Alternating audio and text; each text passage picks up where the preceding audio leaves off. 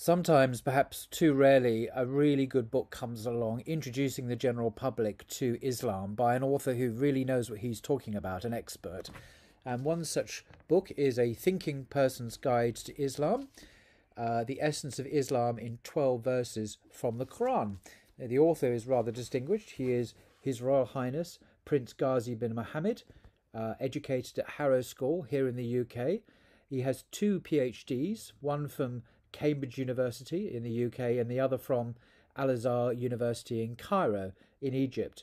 He is a professor of Islamic philosophy, and his book Love in the Holy Quran, which you can read for free online, has been widely acclaimed, going through 10 editions, and he serves as the chief advisor for religious and cultural affairs to His Majesty King Abdullah al-Hussein of Jordan, who is his father, of course. The book has received rave reviews on the back cover from the Dalai Lama, from Mufti Usmani, from Sheikh Mohammed al-Yaqubi, from Sheikh Nur Keller, from various academics at Oxford, Yale, Georgetown, etc. I won't bore you with all the quotes, but they love it. It is very readable. It's full of interesting observations and insights into the Sharia, into the different groupings within Islam, in the Quran and everything. There's a lovely passage here on the obstacles he sees in reading the Quran. I wanted to share that with you. I believe what he's saying is really quite spot on. And he says, when people, even Muslims, who have never read the Quran in their lives, start to read it with concentration, their first reaction is often one of surprise and even confusion. Some people cannot seem to make sense of it at all. This is because there are obstacles to overcome in reading the Quran. These obstacles are not difficult to overcome, but it helps to be aware of them. And he says there are three kinds of obstacles preventing people from understanding the book. These are 1. Obstacles in the act of reading, 2. Obstacles in the reader, and 3. Obstacles in the Quranic text itself. So as regards 1, obstacles in the act of reading, he says, the Quran is in classical Arabic, in the dialect of the tribe of H.R.H, notwithstanding a few well-known words of non-Arabic origin. It is not the same as colloquial or modern standard Arabic. Because of its linguistic richness, it cannot be translated properly. Its translations are all only interpretations. Quranic Arabic has to be learnt anew even by native Arabic speakers. Nevertheless, this is usually a question of a limited number of Arabic words. The Quran was an oral revelation set in an oral culture. Without hearing it read aloud, according to its own rules of recitation, the reader misses not only the melody of the verses, but also the power and the resonance of the words, as well as their inner connections with each other. And this next point I think is really insightful. Modern education leads people to expect to read simple, short texts which immediately offer up all their information and which are nothing more than they appear. Usually, these also have even simpler executive summaries of their important points.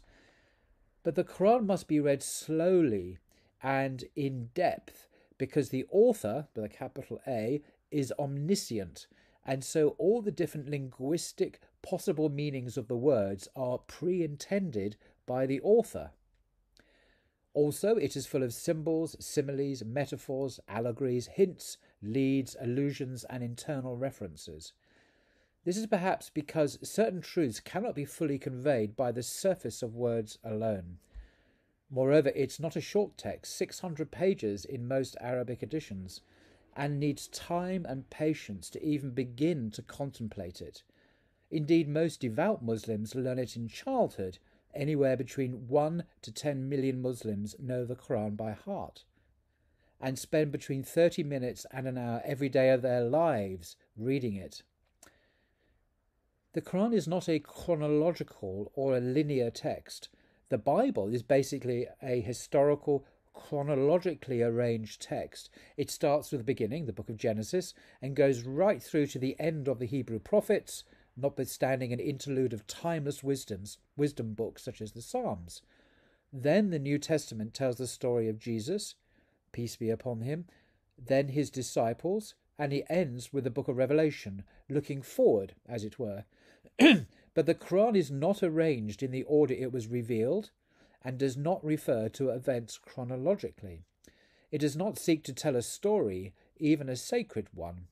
Rather, it is atemporal, or at least achronological. So it often returns to the same themes again and again. Equally, it is not a systematic exposition of philosophy like Plato's dialogues, nor of morality or theology like Plotinus's Aeneads, nor finally of cosmology and logic like Aristotle's Metaphysics and his Organon. Rather, it contains different kinds of wisdom scattered throughout, and the reader has to piece them together. The Qur'an is an operative text, not a speculative text. Reading it is meant to be transformative and informative. It has to be approached like a student begging for knowledge, not a film critic passing judgment on a pastime. Without this attitude and intention, different from when reading a normal book, the Qur'an does not transform or even really inform. It merely confirms the reader's prejudices. God says in the Qur'an, and indeed we have explained things in various ways in this Qur'an, so that they may remember, but it only increases them in aversion. That's Al-Isra at 1741. As regards obstacles in the reader, these come from the difference in time, place, culture, circumstance, experience and context between the reader and the Quranic revelation. Distraction, scatteredness, lack of concentration, wandering imagination, interruption by bodily functions and needs, lack of patience, improper intentions, lack of openness, lack of humility, and blindness to spiritual truths, all of which lead to an inability to contemplate the Qur'an and an inability to meditate upon it. Now, God calls upon people to contemplate his words in the Qur'an and meditate upon the Qur'an. Now, there's a whole bunch of references there which I'm going to skip over. The difference between the two is that contemplation is active. It requires having an image in the mind, whereas as meditation, it is more passive but more profound. Nevertheless, both can set off in the heart of the listener either a rainfall of startling and luminous intuitions, or even a kind of internal silent flash of understanding, so that he or she instantly understands dozens of things at once with their multiple connections. And this is a remarkable witness here to a book. Very, very few other books in the history of the world do this when the reader approaches it. God says in the Qur'an, "Is he whose breast God has opened to Islam so that he follows a light from his Lord, like he who disbelieves? So woe to those whose hearts have been hardened against the remembrance of God. Such are in manifest error. God has revealed the most beautiful of teachings, a scripture that is consistent and draws comparisons, that causes the skins of those who fear their Lord to quiver. Their skins and their hearts soften to the remembrance of God. That is God's guidance, by which he gives whomever he wishes, and whoever God leads astray, for him there is no guide."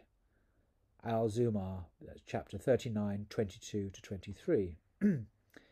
The demands that the Qur'an makes upon people. The Qur'an urges not only laws, but also ethical principles, and they can be quite demanding. So there is bound to be something in the soul which shrinks from these. This is because the ego does not want to be told what to do, or leave its comfort zone, much less to have to change its ways completely. Finally, as regards obstacles in the Quranic text itself, there are providentially a number of these, and they take some getting used to. They include 1. Constant shifts, in Arabic called iltifat, not only of subject but of narrative tone. Even the pronominal narrative voice changes. God sometimes refers to himself as he, sometimes as I, sometimes as we, and sometimes by his divine names. God clearly cannot be limited or constrained by pronouns or by a single point of view, and each of these shifts contains a secret and a meaning. Sometimes the Qur'an also shifts whom it is talking to. Sometimes it is the prophet, sometimes it is believers, sometimes disbelievers, sometimes everybody. Each of these shifts draws attention to something new. In so doing, it shocks the reader or the listener out of his or her mental habits in order to show them something about themselves. The Qur'an at first seems to contain a number of apparent obscurities, repetitions, interrupted sentences, abridgments, and ellipses. These too have certain secrets and meanings that have to be penetrated. They force people to stop and think deeply, and that is perhaps part of the reason they are there. They are like geodes, that's Geodes, a word I'm not familiar with, by the way. They are rocks that look plain from the outside, but once they are cracked open, reveal a pattern of unexpected and beautiful crystals. Isn't that amazing? A wonderful metaphor. And finally, there are also a number of things that can seem strange and unlikely to a modern reader. Some of these we have already mentioned in a previous chapter, such as the explicit descriptions of the afterlife, and some will be discussed later, such as Sharia and Jihad. Some of them seem to reflect the context of 7th century Arabia, such as descriptions of the natural desert environment, tales of ancient Arabian and biblical prophets, and even business imagery. The important thing to bear in mind is that the Qur'an seeks to address every possible human mentality, motif, and level of education and sophistication, not to mention every spiritually relevant subject. So it contains something that speaks to every kind of person. End quote. I think there's a beautiful survey there of the obstacles to really appreciating the Qur'an. And I'm always constantly struck how radically different people are in their response. I constantly meet people, speakers, Qur'an and elsewhere, who are utterly impenetrable. They cannot understand why people like the Qur'an. For them, it's totally lacking of interest and intelligibility. And then I meet Muslims, and I know this for myself as well, that who are profoundly engaged in a transformative way by their encounter with the same book. And that's one of the remarkable things about the word that book contains. Anyway, until next time.